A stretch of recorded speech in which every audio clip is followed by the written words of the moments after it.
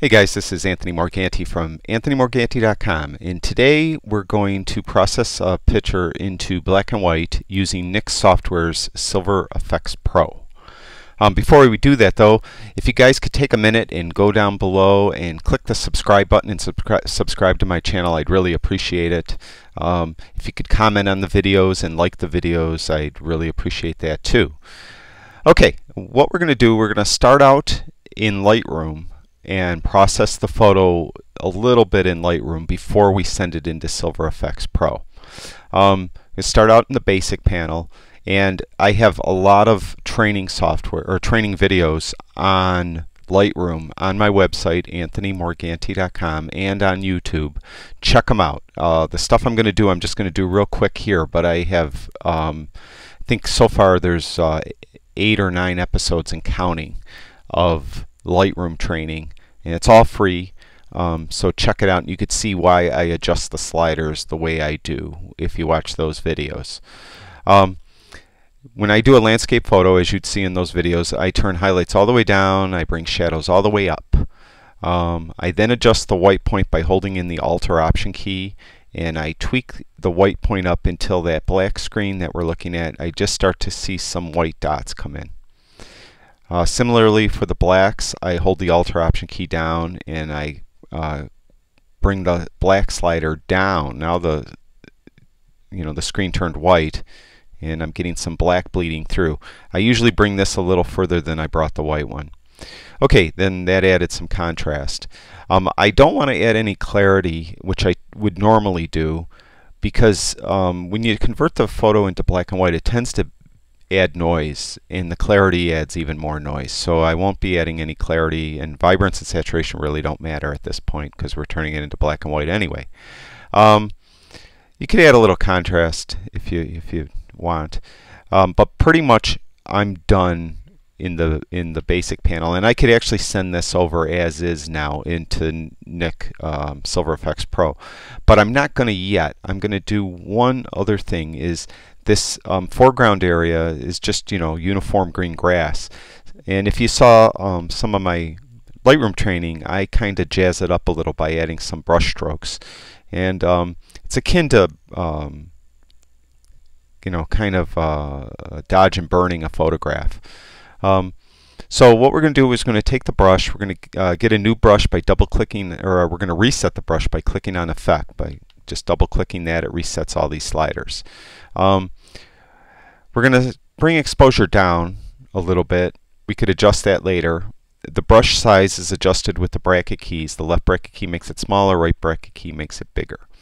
And what we're going to do is I'm just going to paint on a little dark area here, like this. Now that's a little high, or a little too dark I should say, so I'm going to tweak that down just a little. And we're going to just bring some over here, maybe some over there. Now I'm going to get a new brush by clicking on New. I'm going to double click the effects to reset everything. I'm going to bring exposure up this time, and we're going to bring exposure up over here.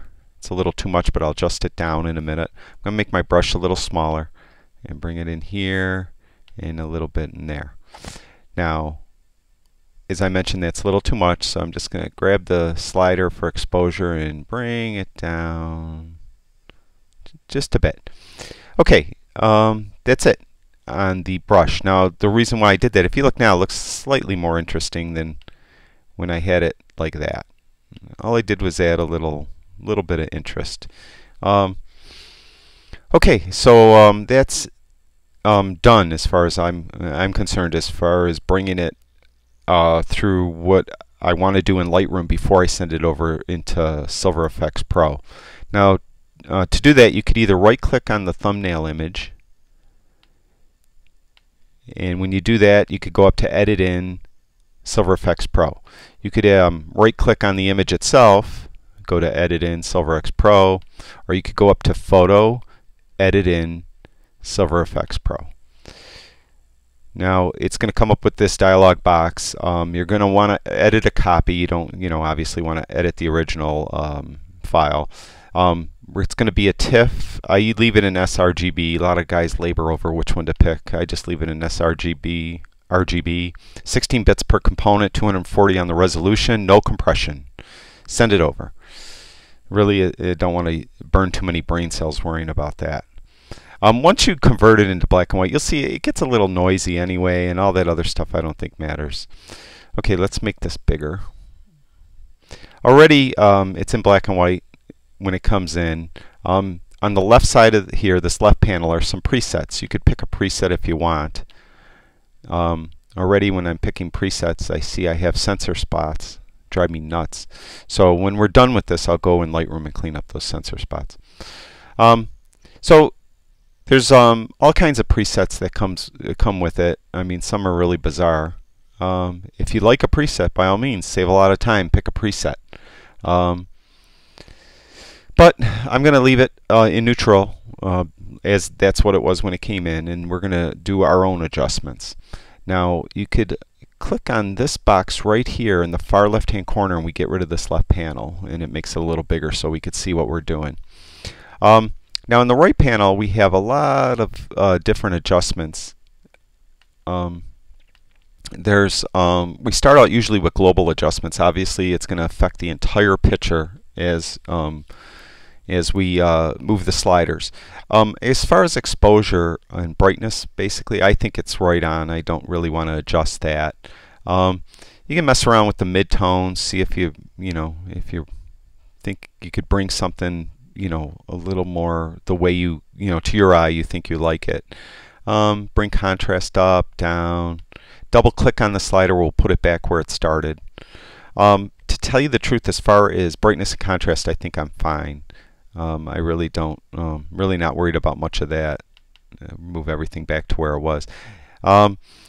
Structure is kind of like the clarity control in Lightroom. And remember, in Lightroom we didn't do any clarity adjustments. Because we could do it here with structure, we'll bring out a little more in the photo that you might not be seeing. So you could just slide around the sliders. I mean, you're not going to hurt anything. Just see if you could, if anything looks appealing to you.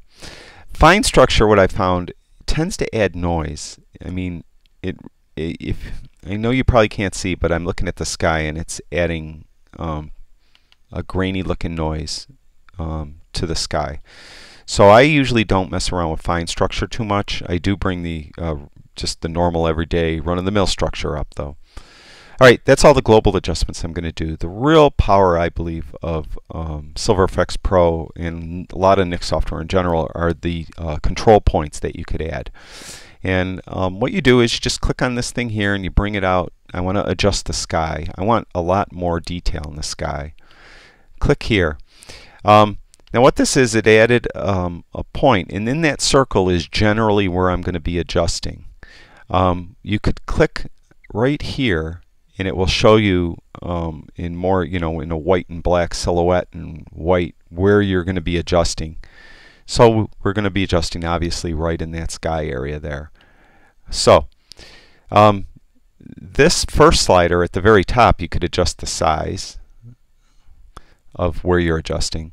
The next one's brightness. I'm going to be turning brightness down. I want this to be a little darker. I want contrast up. I want it more contrasty. I want the structure up.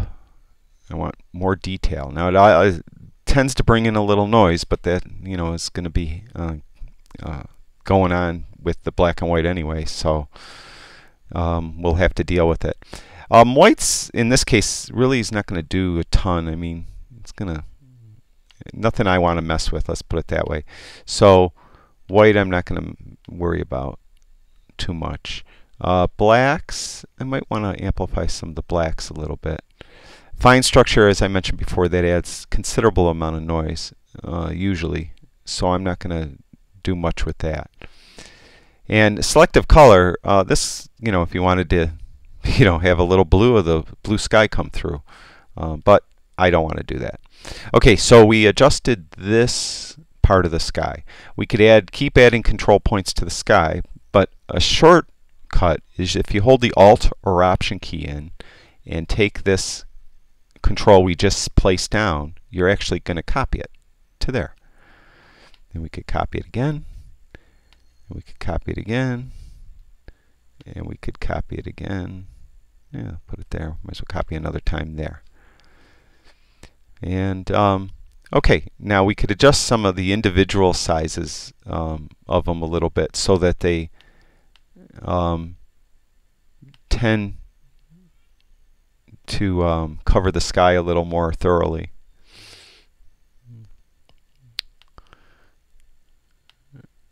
Okay, that's good. Now I got the sky kind of like I want it, although these sensor spots are driving me insane. So we could do some more control points in the grass if you want. So we're going to do a new one. We don't want to copy the sky. So we click on that there, come down here. We're going to add a control point here. We're going to adjust the, well, we'll come up, the size is here. We'll adjust the size, make it kind of big. And probably bring the brightness down just a touch. Contrast up just a little, and the structure up a little bit. And we're going to copy this one by holding the Alt or Option key down, bring it over here, hold the Alt or Option key down, copy another one over here. And okay, so we got the grass covered. We could do one for this tree. We'll do that. I'm not sure how this one's going to come out. But in this case, what I want to do is, let's bring it a little bigger. I want to just bring the brightness up of the tree a little bit. That's it on that. That's all I want to do for that one. Okay, if we take the selective adjustments, turn them all off, that's what we started with. And this is after our selective adjustments, what we did. Already the picture's dramatically changed. You could also click this little box right here. It'll show you the before and after. You hit this one, you could put them side by side. This is when we came over from Lightroom, and this is where we are now. Okay, the next thing is these color filters. These are kind of cool. This is kind of like if you were in processing film and you had a filter, used a filter, what you would get. The first one here is just a neutral filter. It's just gray. Not doing anything to the photograph. The next one is orange, as though you had an orange filter on your camera. Pretty dramatic change. Yellow, a little less dramatic.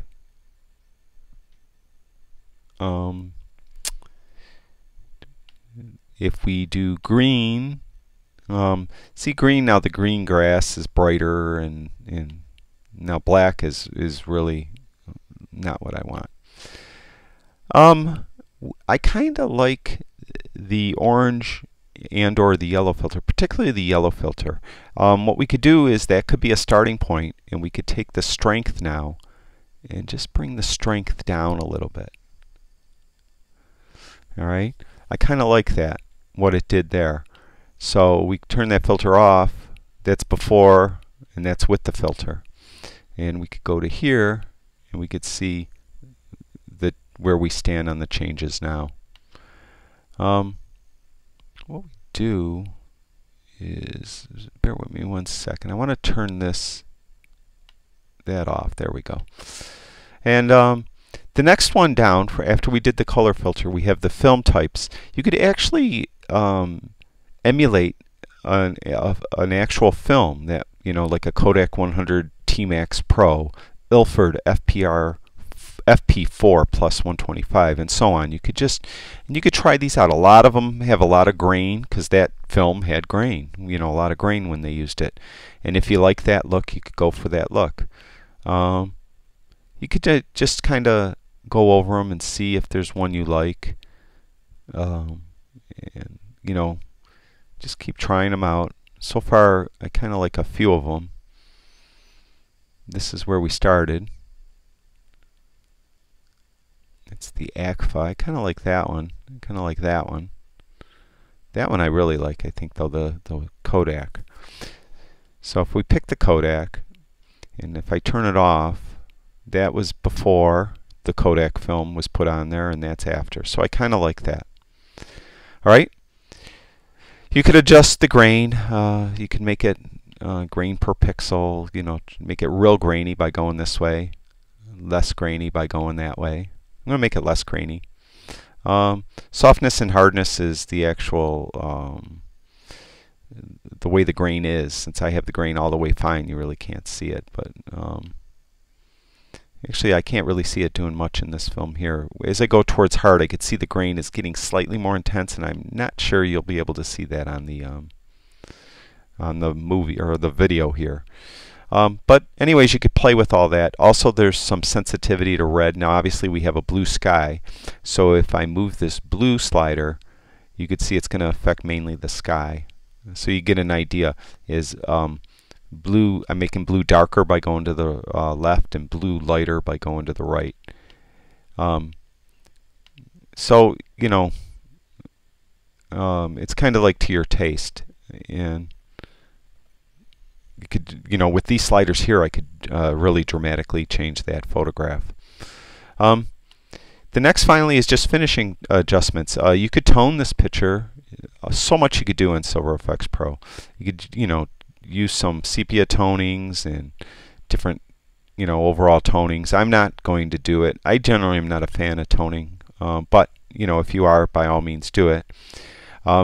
There's this little triangle here is, if you click it, it will expose more controls, sliders, so you could do different things. You know, experiment with them. It's really impossible for me to show you everything Silver Efex Pro does in one video, mainly because I don't use like 75% of it, and I don't think most photographers will use most of it. They have a way they do it, and this is the way I generally would do a black and white photo. You know, your mileage may vary. What I do like to do is I add a vignette, and you could go down here. There's real strong ones. You could add white ones. You could just frame it in black, a little stronger. You could do a custom one, make your own. This, you know, the amount, as you go to the right, it goes white. As you go to the left, it goes black. You could make it more of a rectangle as opposed to a circle, and I kind of like that. And the actual size, it's, you know, real small. It's, you know, not very large at all, whatever. So I like a slight vignette. Helps draw the viewer's attention towards the center of the picture. You also, I mean, you could burn the edges of this, you know, all edges, real strong, something like that. That's more or less a vignette. I don't usually mess with anything like that, and I usually don't do any image borders either. But if you want to do a print and you want some image borders because you're going to frame this in a matte, you could, you know, do something like this. Again, I don't do anything like that. Now, as far as I'm concerned, I'm done. I bring it back in Lightroom, get rid of these sensor spots. But this is where we came from Lightroom, and this is where we are now. And you can see what I did, why in Lightroom I did those brush adjustments to the grass. It just added a little interest here. If I was going to do this again, I might darken this bright shoreline right here a little bit. But then again, it kind of does contrast nicely against the darker water. So, you know, I might leave it. It depends. But as far as I'm concerned, as I mentioned, this is done in Silver Efex Pro. You click Save. It'll save the image. And when you come back into Lightroom, it should be there, and there it is. Now, as I mentioned, I want to get rid of these sensor spots. So you click this second control or second tool from the left of the spot removal tool, or you could just hit the Q key to get you to that tool. And you want to make the brush just a little bigger than the spot, and you click on it, and it senses, you know, it will take a sample from somewhere else. Sometimes I don't like where it takes it, but I have a whole episode in Lightroom on this tool. I show you all different ways you could adjust this or use this tool to do different things. I mean, it will take away sensor dust spots, and I mean, if it will even, I could take out part of this tree if I wanted to. So look at my Lightroom training for that. That's on YouTube and on my website. And that's pretty much it. So that's it. This is where we started when we left Lightroom, and this is where we are now after going to Silver Efex Pro and just getting rid of the sensor spots in Lightroom. So that's it. I hope that helped you with Nik's Silver Efex Pro. Very powerful program and very popular. They were purchased by Google about, I don't know, a year or so ago, and it's way cheaper in price. I think the entire suite of Nik software used to run around $300, and I think now it's less than $150. So it's really something you should look into investing, and it integrates into Lightroom and Photoshop, so you could launch it just like I did right from Lightroom. So that's it. Again, I'm Anthony Morganti. Visit my website, anthonymorganti.com. Every day I try to add stuff on there on photography training. There's videos, there's articles, all kinds of stuff. Also, do me a huge favor, and if you could subscribe to my channel here on YouTube, and if you could like the videos and comment on the videos, I'd really appreciate it. And if you have any questions about photography, email me. I'm glad to answer them. And thanks for watching.